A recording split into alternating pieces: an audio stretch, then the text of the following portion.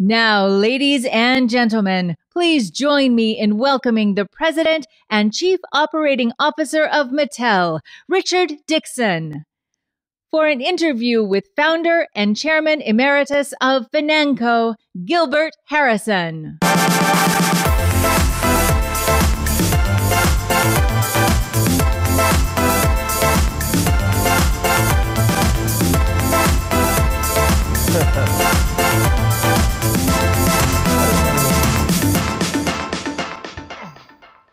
Hi, Gilbert.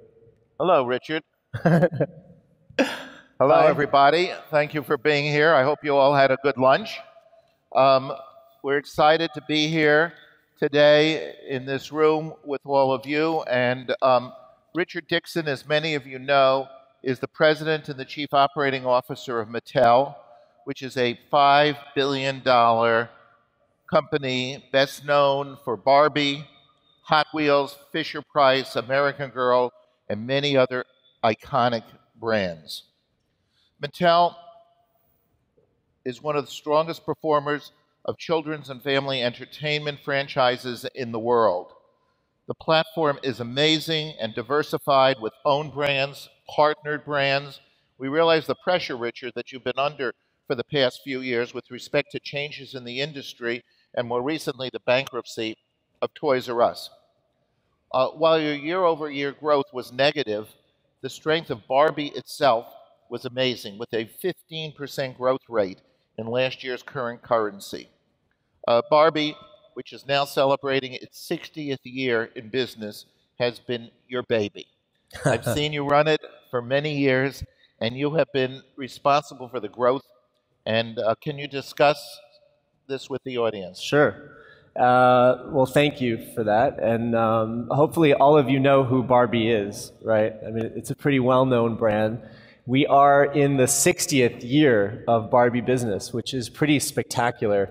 When you think about it, it's an 11.5-inch plastic doll that truly has changed the way kids play and has lasted for 60 years. In particular, today, it's even more challenging when most kids play digitally before they're even introduced to fashion dolls. The key to Barbie, really, and I think it's just an inspiration for many brands, is how do you stay relevant for 60 years? And relevance becomes essentially the secret sauce of how Barbie's navigated through many ups and downs, and most recently, a great surge. As you mentioned, double-digit increases last year. A few years ago, some of you may know, the headlines for Barbie were pretty horrific. In fact, there were lots of questions as to whether or not she'd make it, if she was relevant, if girls even play with dolls. But that's before you came back to revive the brand. Yeah, you took a 3-year stint. And yeah, I was luckily invited back to Mattel to come and help change that trajectory.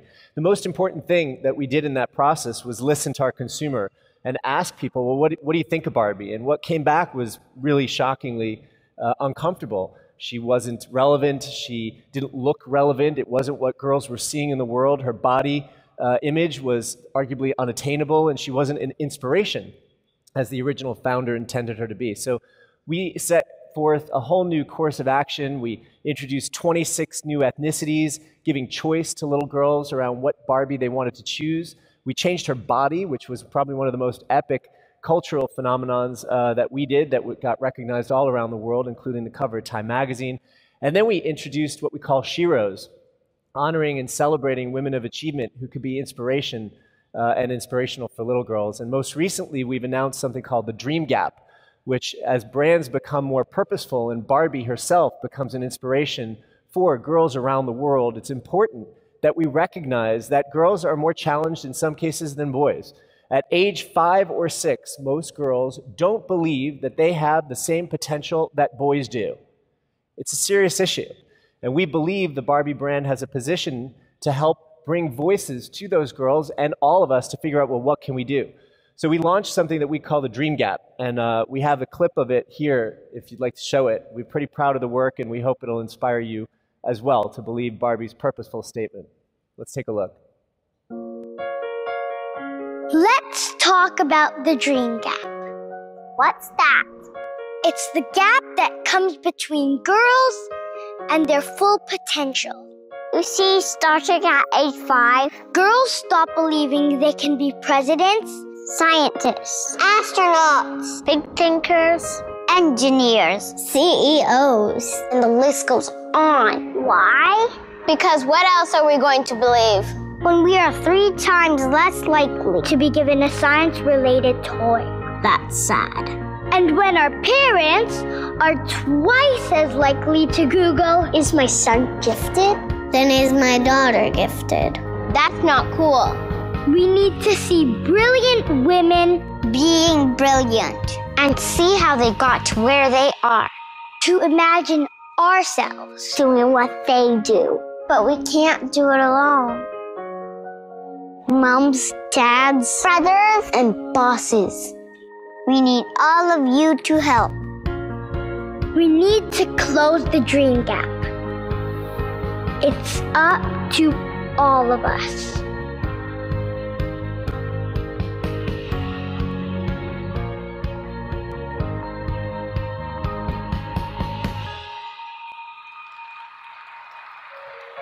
Totally inspiring.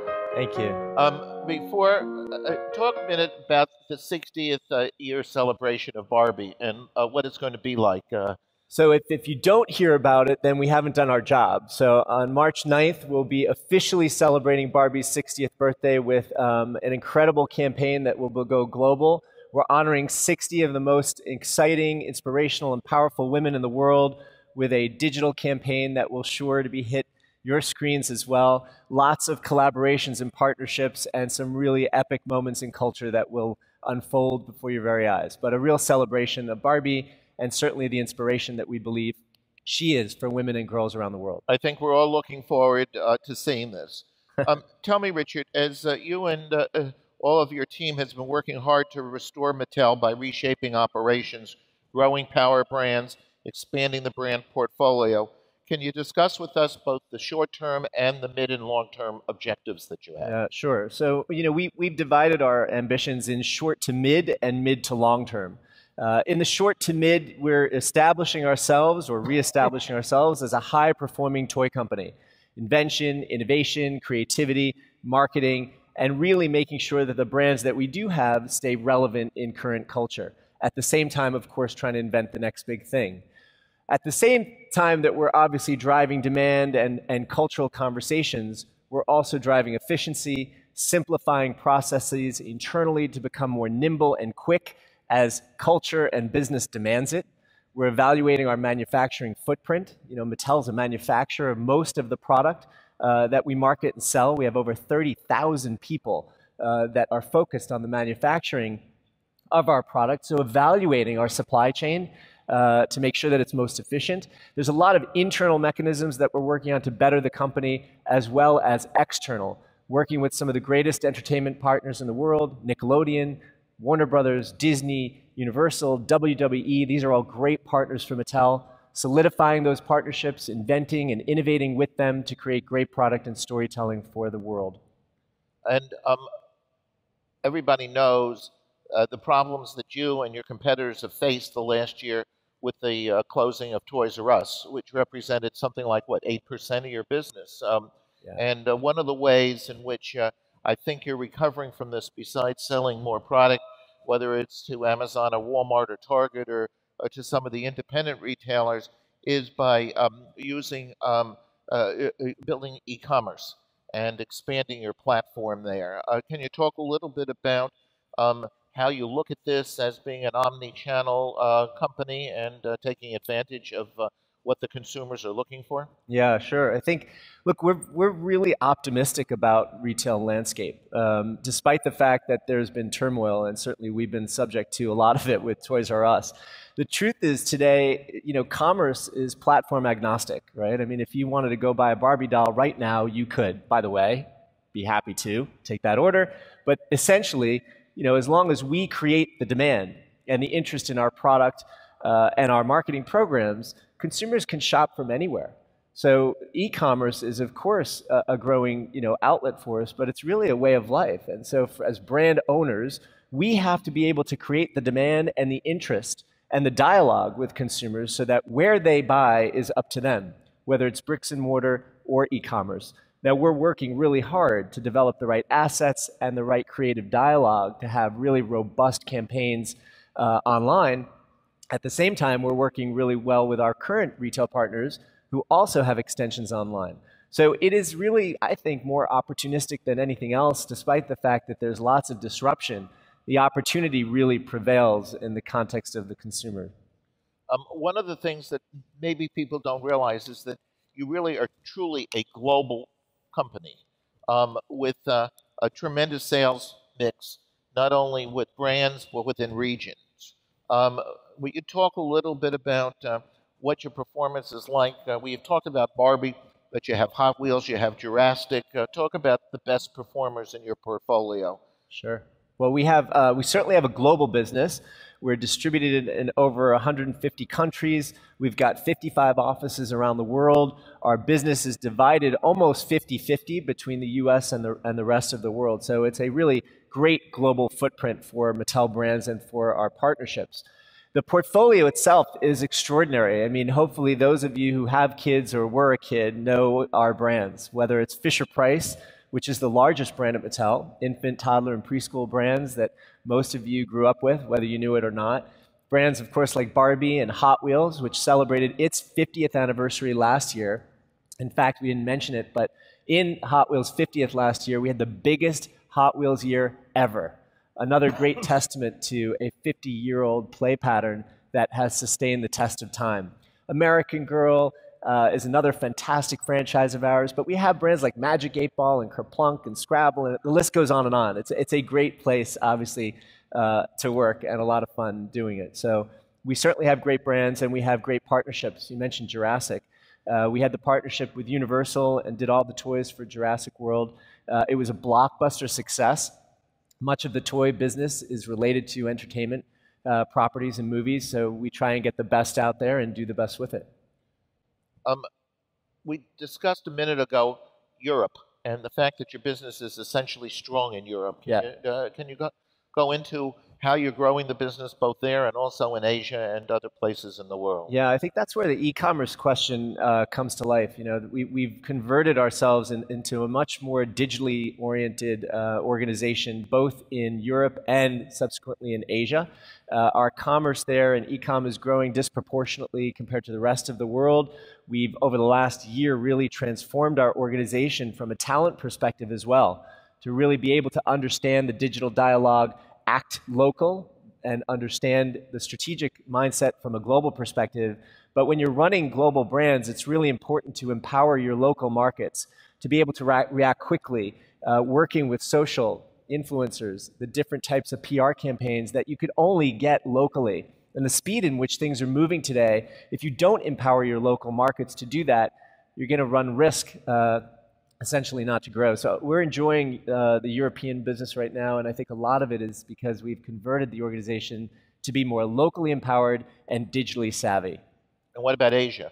Asia has been a fantastic market for us. It's almost a nascent market compared to the population and the industry size. We've got a great growing business with Fisher-Price, which is to some extent the gateway brand for the Mattel portfolio. The consumer out there as well is really about purpose and learning. Many of our brands fall into that narrative really well. As you could see, even Barbie represents a purposeful play aspect that's playing, again, really well in Asia. Asia's a big place. You know, we've got China, and Korea, and Japan, and all sorts of other markets there that are growing for us. And obviously, the long-term trajectory there is pretty significant. Well, one of the things that all companies face are problems at times, and lots of them. You're looking at all of these challenges in your different pieces of the portfolio.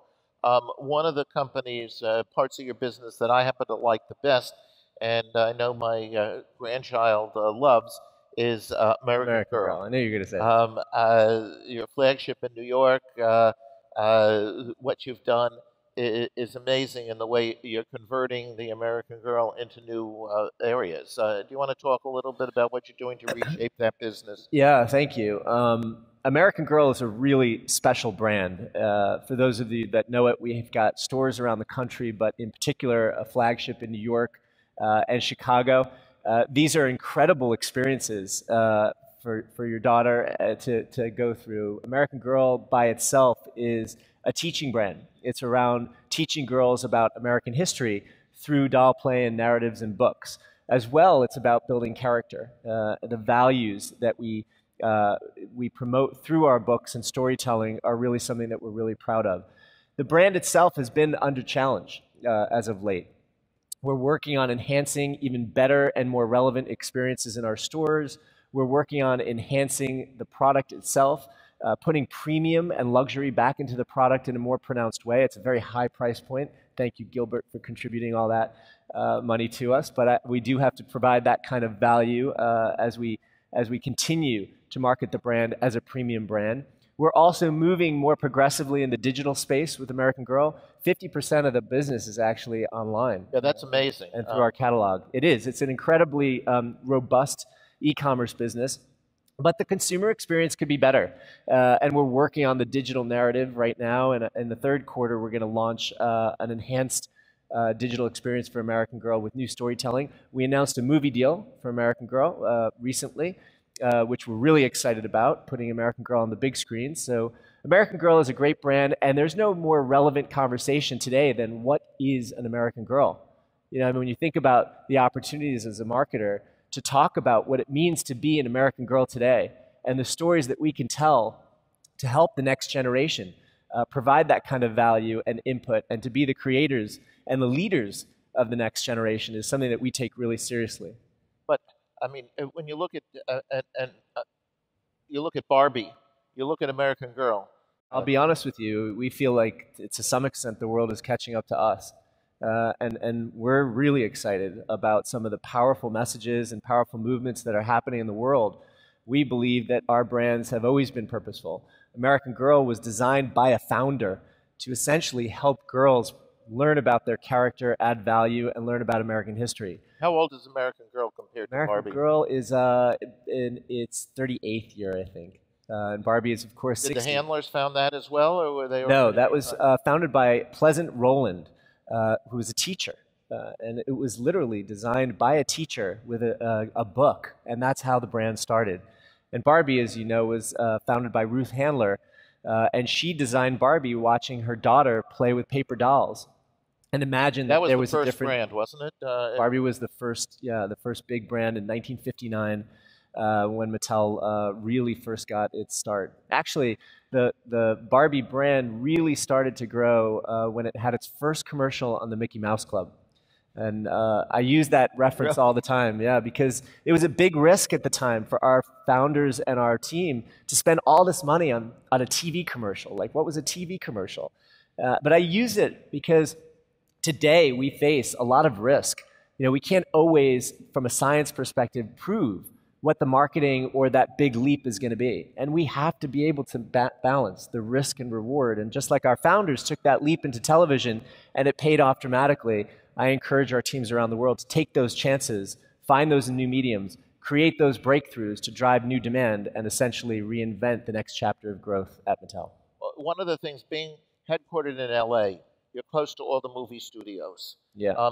Tell us about the relationships you have with the different studios and how that helps enhance your products. Yeah, well, we've ventured into great new space. We've established what we call a franchise management organization, hiring expertise and talent from theatrical to live action to television animation. Some great experts that have come from that space to help unlock the value of Mattel's incredible portfolio. So you will see a Barbie movie, a Hot Wheels movie, an American Girl movie.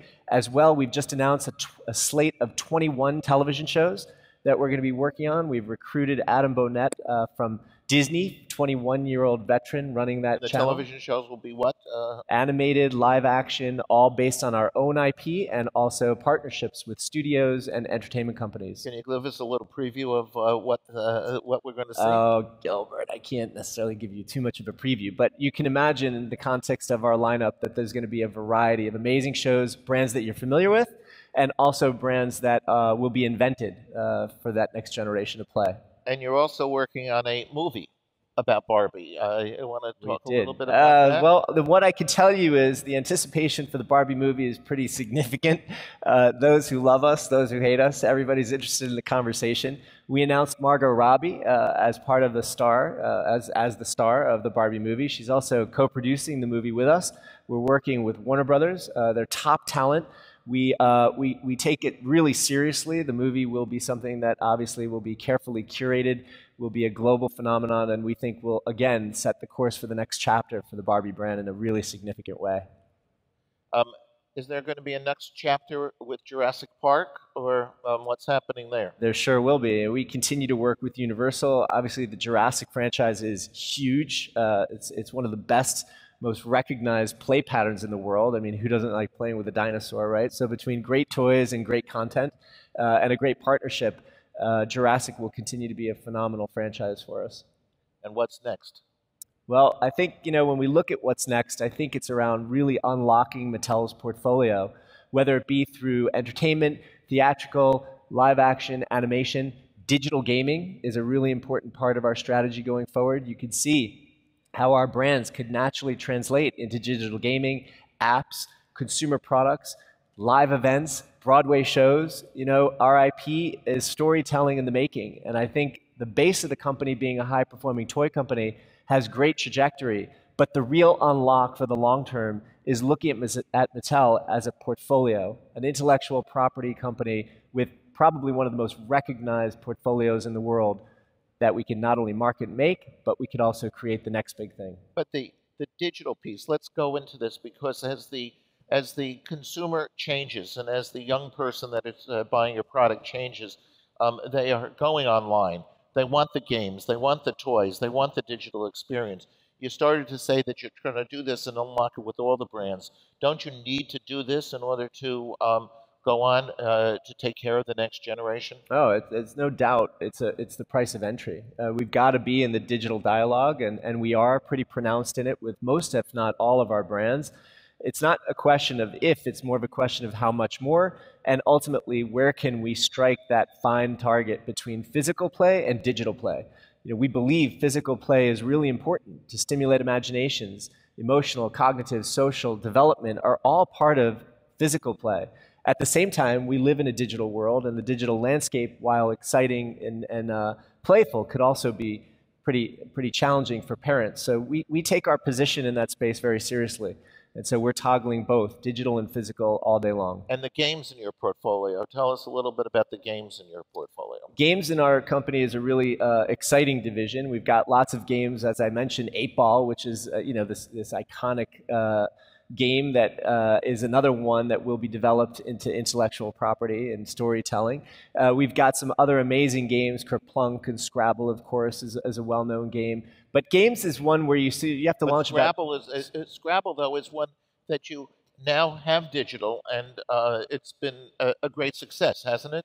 We market Scrabble in international markets pretty significantly, and in fact, Scrabble is a great learning tool for many international markets to learn English and or other languages. So again, when you think about the dialogue that you could have with a game like Scrabble and wordplay and learning different languages through play, that's really the part where games becomes a really interesting place to play. Besides what you see, family games are also becoming a really important trend. Moms, kids are becoming more socially interacted together. Family time is a really important insight, and so through games, we create that bond and that special place that parents and families can get together. I think this has just been very exciting, listening to the way you've been able to reshape Mattel. And next Friday, this coming Friday, we're looking forward to the Barbie celebration. Yeah. So thank you. Thank you, Richard. This has been very, very good and an interesting session. Thank you so much. Thank you guys very much.